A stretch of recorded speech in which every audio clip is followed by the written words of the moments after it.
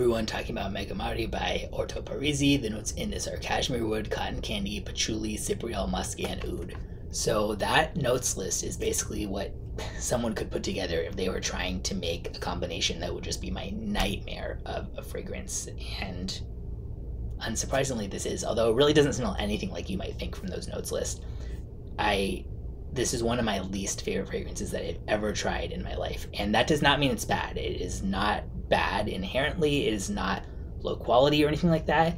It is just that I hate these whatever notes combination, not just based on the notes there, although I do dislike most of those notes, but just because it actually smells a lot more marine and than you might think, a lot more like realistic oceany, and I don't know where that's coming from with those notes, but yeah.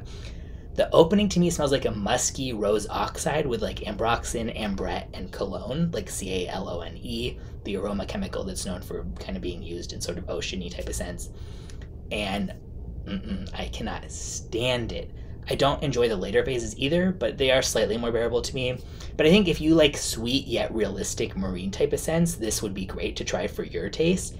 I just pray that nobody wears this around me because, again, I do not hate many fragrances this much, but this is just like absolutely nauseating to me. But again, a lot of people love it. This is just about my taste. I'm not saying it's actually a bad fragrance. Unisex, Lenny Masculine, very intense longevity and projection, so please be careful about where you wear this in public and how much you spray because it's not something that everybody's going to love smelling. $200 or so for a 50 milliliter. And yeah, again, if you like the idea of a sweet yet realistic oceany scent, this would totally be worth checking out, but if you do not like that idea, steer clear.